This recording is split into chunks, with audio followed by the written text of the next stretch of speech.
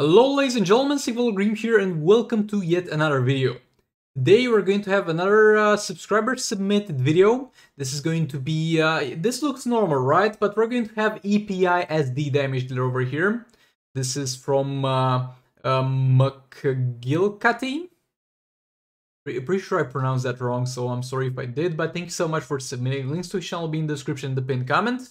And the thing in this fight in particular is the fact that there's something in Just 2 Mobile that usually doesn't really matter that much, but over here it will come into play, which is a class advantage. Some classes have advantages against others, and if you do have a class advantage, you'll deal 20% more damage, I think that was the value, and receive 20% less damage.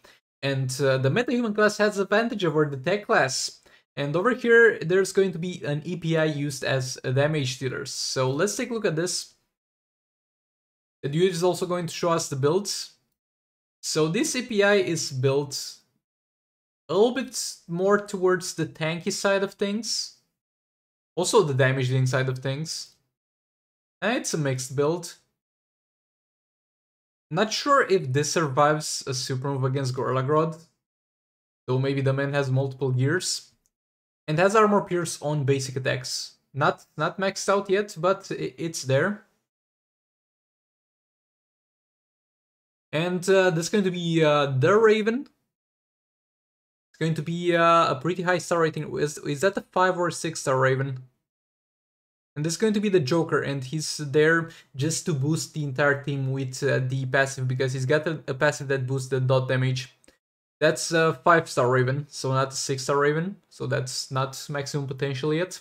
Also, the artifacts are far from being maxed out, so this is not going to be inflated that much by Raven being in there and by the artifacts. So let's see how this one goes. Okay, so far not great, but yet again there's no dot from EPI yet. No stacks from Raven, excuse me. Raven in there, gonna do her thing, gonna stack. 1 stack, 2 stacks.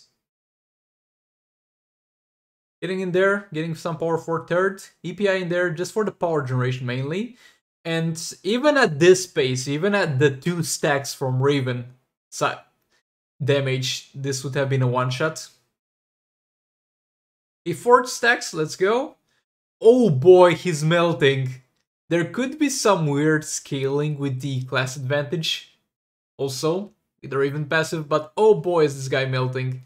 Okay, let's see how it goes at 5 stacks. That tagging didn't work. But yeah, it's going great. This fight ended up pretty quick. And this is, I think, Heroic 2 Cyborg? Or Heroic 3 Cyborg. Something like that. Yeah, that's a lot of damage pretty quick, considering that this Cyborg had a maxed amount of defense, and the CPI didn't have max armor pierce, so some of the hits were not bypassing the armor. Let's take a look at this on slow motion here. Again, I like to take a closer look at the damages.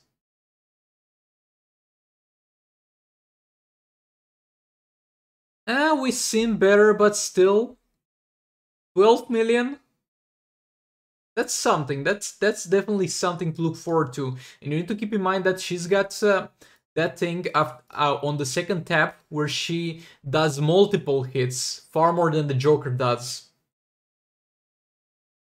Like the second hit that she does 1, 2, 3, 4. Nah, just 3 hits. She does 3 hits on her second tap. So that's also something to keep in mind. But yeah, yet again, thank you so much for watching. Please do like, comment, subscribe, and share if you enjoy this. And make sure you do check out my boy